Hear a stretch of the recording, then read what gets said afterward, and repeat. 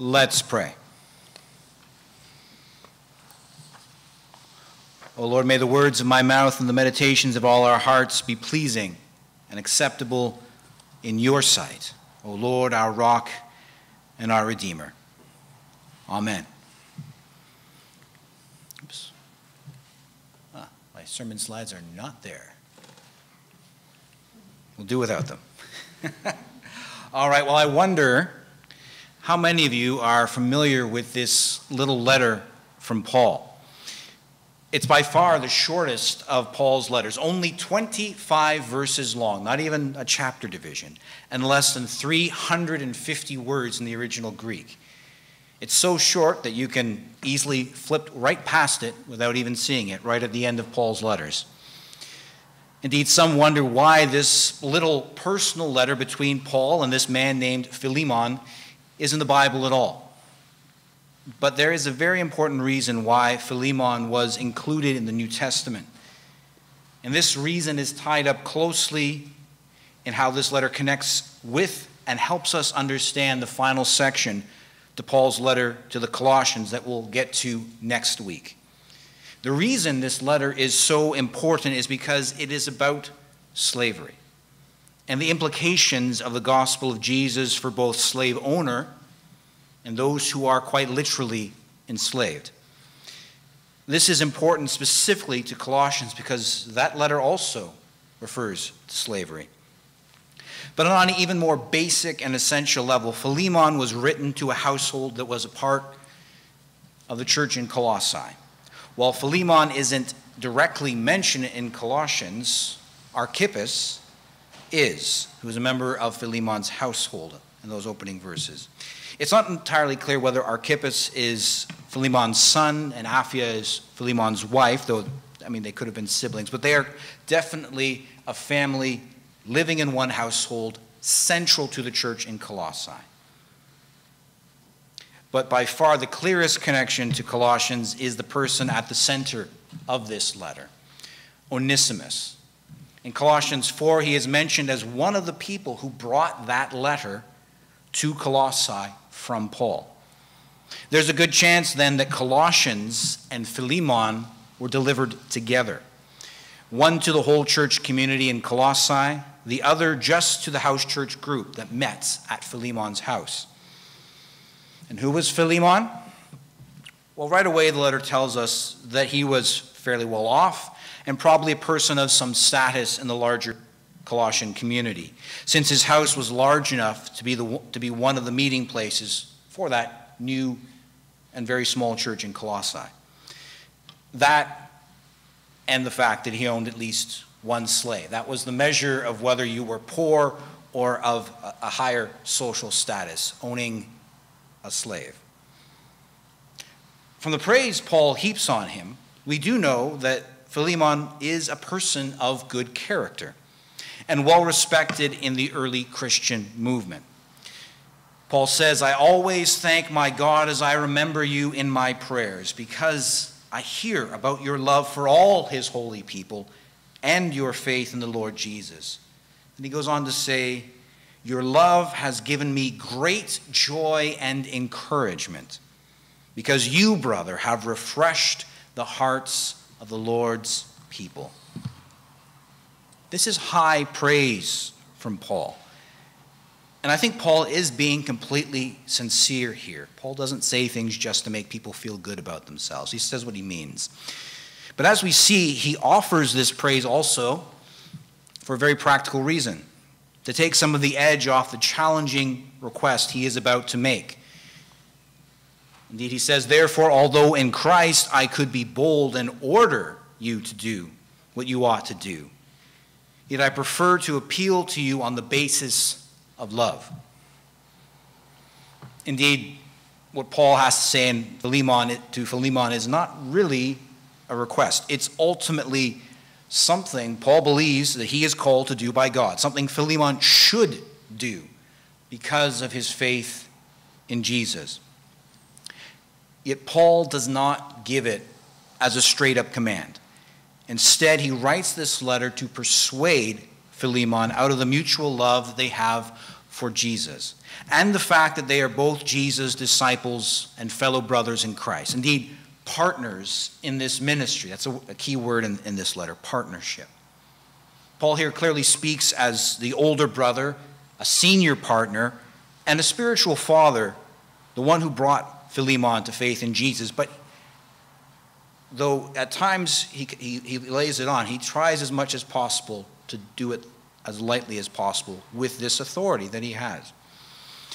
Now, part of Paul's reason for this approach is that this is the Christian way of using authority. It is humble, loving, and seeks to persuade rather than dominate. This letter is a tremendous example of how Christian leaders, or indeed any Christians, should use their personal authority to call other Christians to live more faithfully and be more deeply transformed by the gospel. The other reason for Paul's approach is that he is dealing with a very delicate and potentially explosive issue, and one that no Greek or Roman would see as a problem. And that is, of course, as we've said, slavery. The letter indicates that Onesimus is a slave who escaped from Philemon and went on the run. Complicating the matter is the hint that when he escaped, Onesimus may have stolen from his master to pay for his travel. While on the run, Onesimus met Paul, or indeed he may have gone directly to Paul as someone that he had heard about from his master, as someone who might give him shelter. Under Paul's mentorship, Onesimus has now become a faithful Christian who has proven to be a tremendous help to Paul while Paul is in prison for the gospel. Now, the obvious request Paul makes in this letter that's abundantly clear is for Onesimus to be taken back into Philemon's household without any consequences, and for the two to be fully reconciled. Now, this would be a big ask in and of itself in this context. Escaped slaves, upon capture, or even if they voluntarily returned home, could usually expect to be beaten, forced at times to wear an iron collar, marking them out as a bad slave. They could also be branded on their faces, or even be executed by their masters in some rare cases. But while forgiveness and full reconciliation was a very significant and weighty request, Paul goes further. He subtly but firmly suggests that Philemon should give Onesimus his freedom. Now, not everyone agrees on this interpretation of the letter. Because of Paul's care in handling this explosive issue, it's possible to interpret the letter to Philemon in a few different ways. In fact, the meaning of Philemon was a major point of dispute between abolitionists and slaveholders in the 18th and 19th centuries. So this was, at one time, this was a very well-known letter because of the place that it held in a debate that shook Western society. However, I agree very strongly with those who believe that Paul is telling Philemon to set Onesimus free. I believe that this is the right way to read the letter. Central to Paul's presentation of his gospel is his declaration that he makes in Galatians chapter 3, that there is no longer Jew or Greek, there is no longer slave or free, there is no longer male and female, for all of you are one in Christ Jesus. This is a central implication of the gospel for Paul. And here in his letter, Paul is calling on Philemon to put this theological truth into very real practice, and in a costly way. Now, living as we do in a time when slavery is recognized as a terrible evil, we probably wonder why Paul is so subtle and delicate in addressing a basic injustice. Why doesn't he just come out and tell Philemon to free Onesimus and be done with it? Well, again, the reason is that this was a huge ethical blind spot in Greek and Roman society. Quite literally, no one in this time thought that slavery was wrong. In fact, slavery was a fundamental part of every single ancient human civilization from the very beginning up until the modern period. I think it's important for us to wrap our minds around this. The only real debate in Roman society, for instance, was whether slaves were human beings or not. And the majority view was that they were not human beings. In many ways, the average Greek or Roman slave owner thought of their slaves as we might think of our appliances. If you have money, you have them. And they do save a lot of work around the house. In fact, the great Greek philosopher Aristotle had explicitly said slaves were not people. Rather, they were either living tools or property with souls. Now, by the time Paul wrote this letter, there was one group of pagan philosophers called the Stoics who were arguing that while slaves weren't fully people, they should at least be treated with decency, that they shouldn't be killed or crippled for no reason. That was a new idea, and not everybody went along with it. As I indicated a moment ago, under Roman law, a master could do almost anything to their slaves with no legal repercussions, though by the first century, popular opinion tended to frown on killing them outright. But if you did, there was no legal consequence. So let me say again, Paul is dealing with a major moral blind spot here. Masters would free good and faithful slaves, or those who had worked hard and saved up the money to buy their freedom. But they certainly didn't free runaways. In the eyes of anyone living at that time, Onesimus was the one who was clearly in the wrong. And Paul was already asking a lot of Philemon just to take him back and treat him kindly.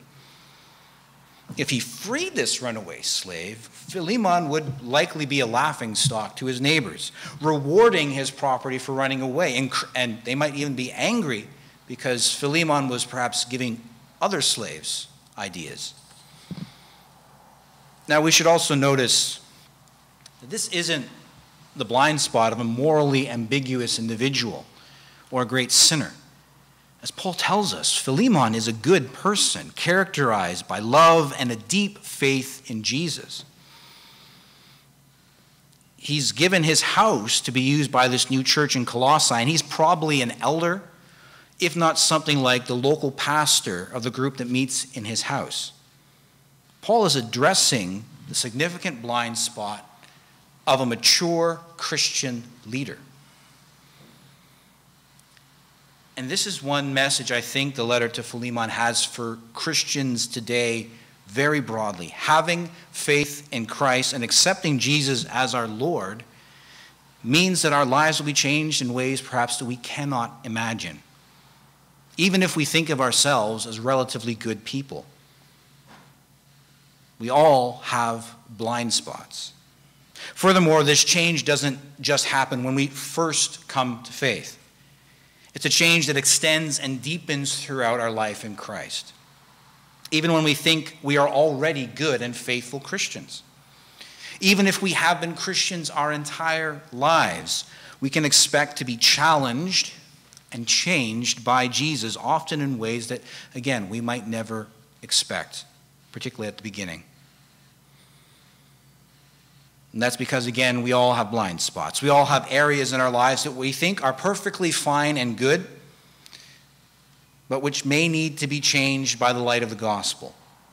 And whether we realize it or not, some of these blind spots can be pretty major and will require some very difficult changes. In fact, this change may even make us seem strange or foolish to people around us. Just ask Philemon. Like him, there are plenty of things that our society thinks are normal and good, or at least practical necessities that are just not acceptable in the full light of the new life that we have in Jesus. I'm not going to make any broad statements about what that may or may not be today.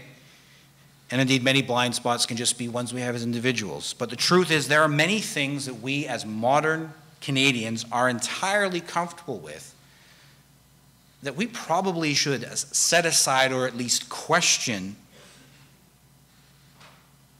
in the light of who Jesus is and what the gospel is about.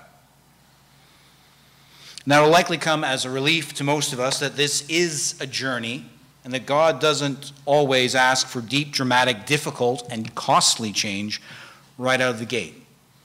Actually, God most often is patient and generous with us. This is something we can see in Philemon on its own, but particularly when we read it alongside Colossians. And this is because Paul's general instructions to the Colossian slave owners, the masters, in general, is much less radical than his specific appeal to Philemon. There, Paul simply says, "Masters, treat your slaves justly and fairly, for you know that you also have a master in heaven." It's Colossians 4:1. Now, this is, again, a good deal less than Paul asks from Philemon. And it seems especially light as it comes after directions for slaves to obey their earthly masters and to faithfully carry out their work. Now, this passage in particular, which, again, we'll get to next week, has often seemed troubling to modern readers of the Bible, and I know it sticks in my throat a little bit when I have to read it out loud. Yet this comes down to what we were talking about earlier. No one in the first century AD anywhere thought slavery was wrong. In fact, no one other than the Stoics felt that masters had any responsibility to treat their slaves with decency. Even in this statement, Paul and the Bible are pushing against the deep-seated beliefs of their society. Much of how Paul deals with slavery then comes down to practical necessity. Paul and the first Christians were a tiny minority of a minority. They had no ability to change public opinion or rewrite laws. Indeed, as we see from Philemon, they were still learning how to change their own minds.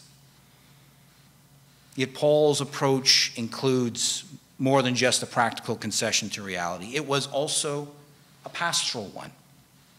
Philemon tells us that Paul's ultimate hope was for Christian masters to see their slaves first as brothers and then set them free. Because the gospel of Jesus and the story of the God of Israel is about freedom. Yet it took time and grace for people to get there. It took time. Remember, Paul is dealing with probably his most advanced student in Colossae, the person who he also has the deepest personal relationship with. And it's on the basis of that relationship that he is able to say,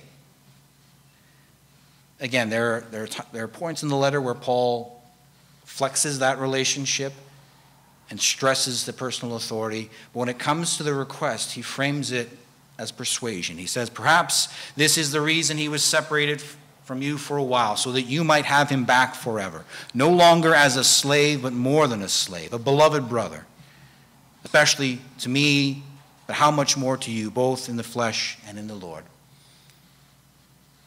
And he leaves it up to Philemon. He says, "I trust that you will do what I ask, and even more."